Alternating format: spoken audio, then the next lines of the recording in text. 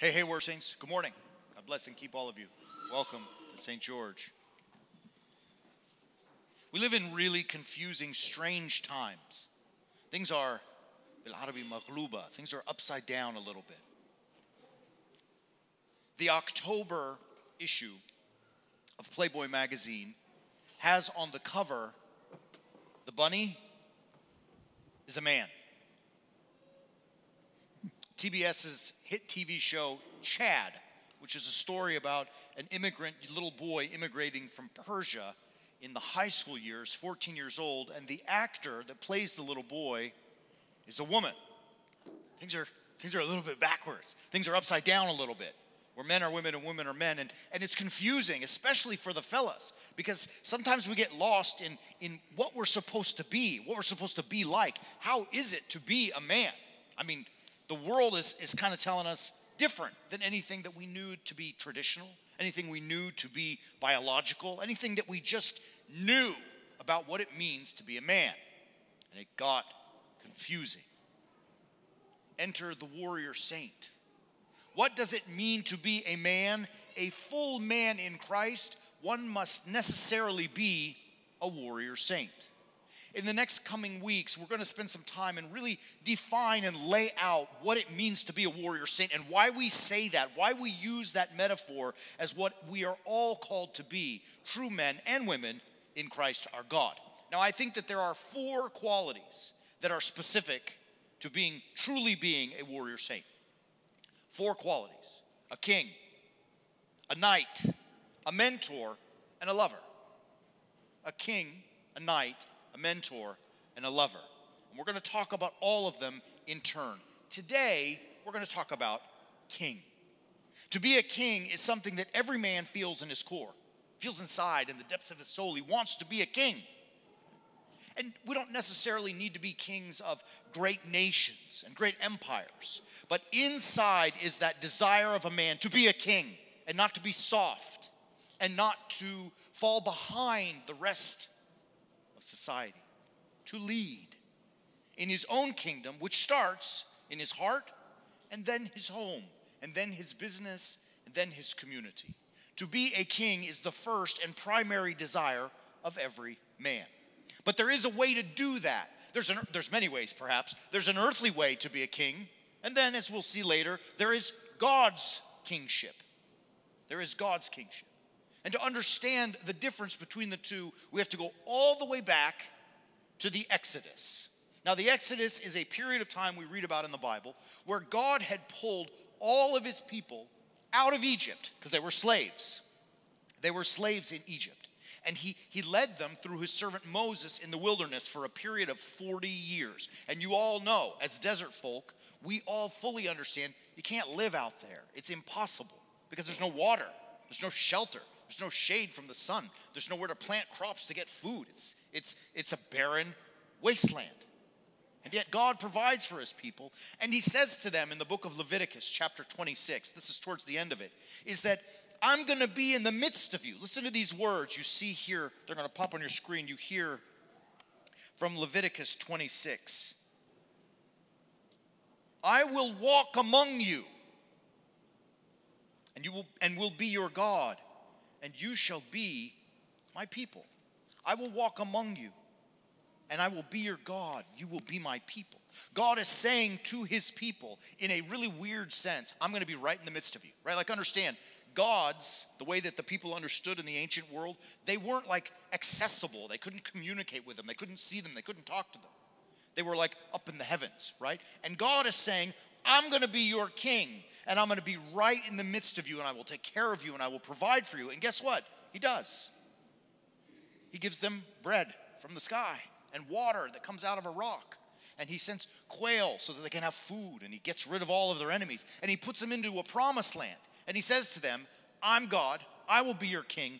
Don't be like the rest of the nations. In other words, don't be like the chaos of the world. I'm God, I got you, right? I will take care of you and preserve you and protect you, provide for you, lead you. I will set a vision and a course for you. Just be my people and don't be like everyone else. And the people say, yay, God. And they go into the promised land and they start to live their lives. But shortly thereafter, we find ourselves in the book of Samuel. We're going to spend some time this morning in the book of Samuel. Samuel is the prophet. He is representing God to the people. And the people come to him as Samuel gets old. And his sons, who are going to be prophets and judges of Israel after Samuel dies, they're kind of wretched and kind of wicked. And we hear the following. Listen to these words from Samuel chapter 8. When Samuel became old, he made his sons judges over Israel.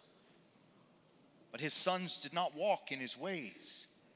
They turned aside after gain. They took bribes and perverted justice. Then all of the elders of Israel gathered together and came to Samuel at Ramah, and listened to these words. And they said to him, "Behold, you are old, and your sons do not walk in your ways. Now appoint a king to govern us, like all the nations." God just said to them, "I'll be your king. I got you. Don't be like the other nations." The people just said, "Yay, God." And then they blinked and said, "We want to be like the other nations. Give us a king." And Samuel got mad. And God said, but Samuel, the thing displeased Samuel. And Samuel prayed to the Lord. And the Lord said, God knows what's happening here. He says to Samuel, "Hearken to the voice of the people in all that they say to you, for they have not rejected you, but they have rejected me from being king."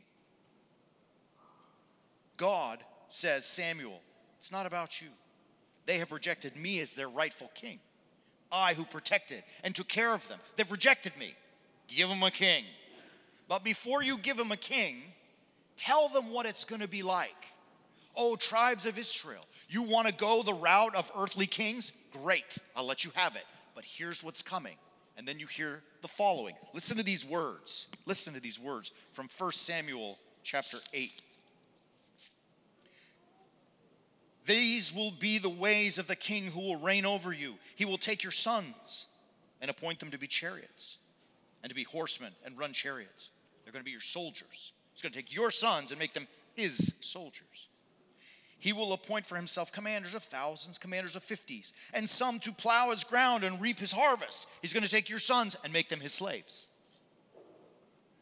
They will make implements of war and the equipment of chariots. They will be his blacksmiths to make his stuff." And listen, girls, you're not off the hook either. Listen what he says.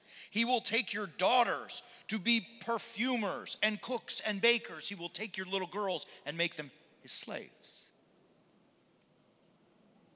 He will take your men servants, your man servants, the best of your cattle, the best of your asses. He will take the 10th of your flocks, and you will be his slaves. But in that day you will cry out because of the king whom you have chosen yourselves." Listen to this.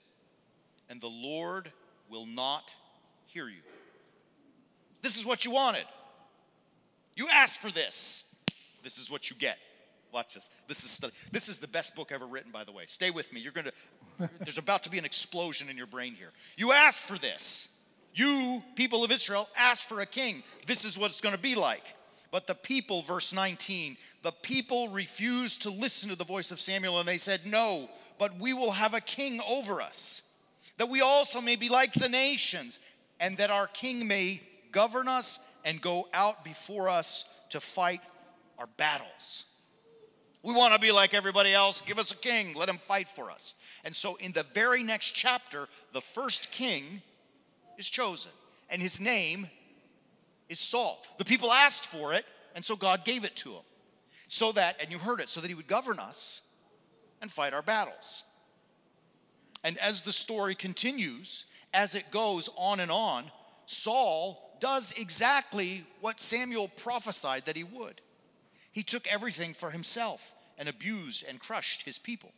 And that whole fight the battle for us thing, it's interesting. There's a story, where the tribes of Israel are fighting against the Philistines. And there's one Philistine who's really big and monstrous and scary. And his name is Goliath. And Saul, the king, runs. So some little pipsqueak David has to do the fighting for him. Saul is a picture for us of earthly, man-centered kingship. He was indeed selfish. He was selfish, focused on himself and the betterment of himself. That's what earthly kings get you. When you ask for it, that's what you receive. Remember I told you your mind was going to be blown? Do you know, beloved, what the name Saul means in Hebrew? I know you don't, but I'll tell you. Do you know what it means? It means asked for. This is what you asked for, to be like the nations, to be like other men, and you got it. And with it goes Maghluba, upside down, which is why Playboy bunnies are men and Chad is a woman. Because we ask to do things the earthly way. Now, I would not be doing my job if I left everything with doom and gloom, because there's hope. There is a better way. It's God's way. And as we men who are striving to be warrior saints want to be kings, there is a better way than Saul to be the king. The King of Kings, the true man, shows us how it is to live the life of a king. But he does it funny. He really does it odd, actually. Listen to these words from the Gospel of Matthew.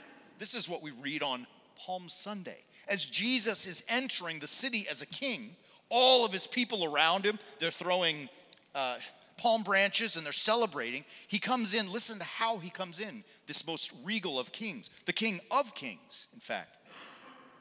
Behold, your king is coming to you. Right? That's awesome. He's entering the city. How? Humble and mounted on an ass. Totally different than Saul. Totally being sacrificial. This is the Son of God, people. He could fly in if he wanted to. They didn't have planes yet. And yet he comes humble and mounted on a donkey. And after the story, or as for the story of the gospel continues, we know how it ends, right? Jesus ends up as a prisoner with Pilate. And they beat him, and they mock him, and they spit on him, and they throw rocks at him, and they hit him with sticks, and they whip him and abuse him, and they put a crown of thorns, and they dress him in purple. And he's probably suffered greatly. And yet, Pilate does something fascinating in the Gospel of John. In chapter 19, after all this had taken place, he brings Jesus out before the people, and he says, behold, your king. That's it. Behold, your king. In chapter 19, listen to these words.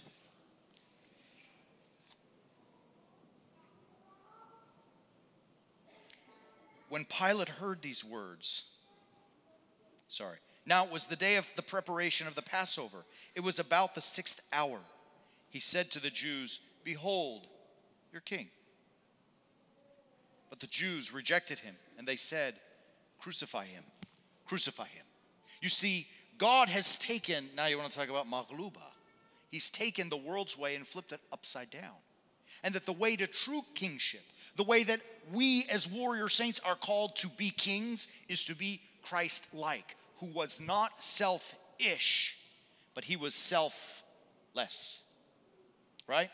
And that's what it means to be crucifixional. The sacrifice of self for the sake of other. You want to be a king, and I know you do, fellas, because it's in us. It's in our blood.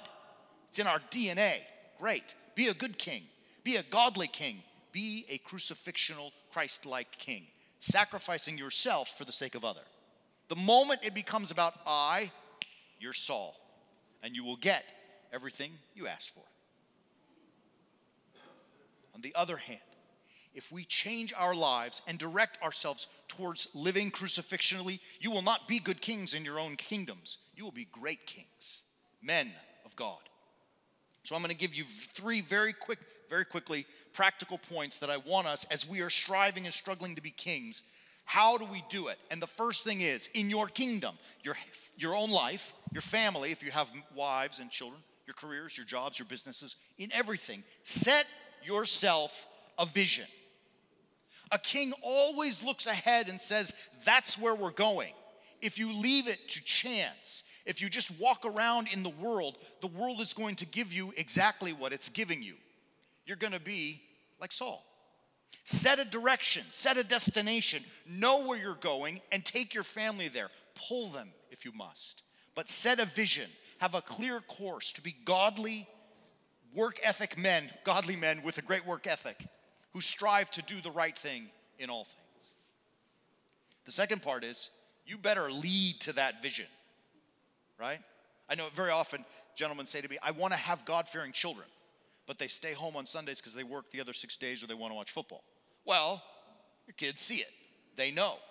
You wonder why then, why they're not God-fearing children. You know why. Lead to the vision. If you want to go there, you go first. The king is always at the front, the head of his armies. If you are at the back, it means you're not the king. And finally, you better protect that vision at all costs. Protect all parts of that vision at all costs. Look, as you are leading in a battle, you imagine the king in a battle, he has to protect the sides, the flanks, his other soldiers. Though he's leading, he's not going to win the battle all by himself. He needs his team, his soldiers, his army. Likewise, we need our wives, we need our children, we need our co-workers, our bosses, and our employees. And it is our responsibility, once we have set the vision and are leading towards that vision, to protect them so that they too can go towards that vision.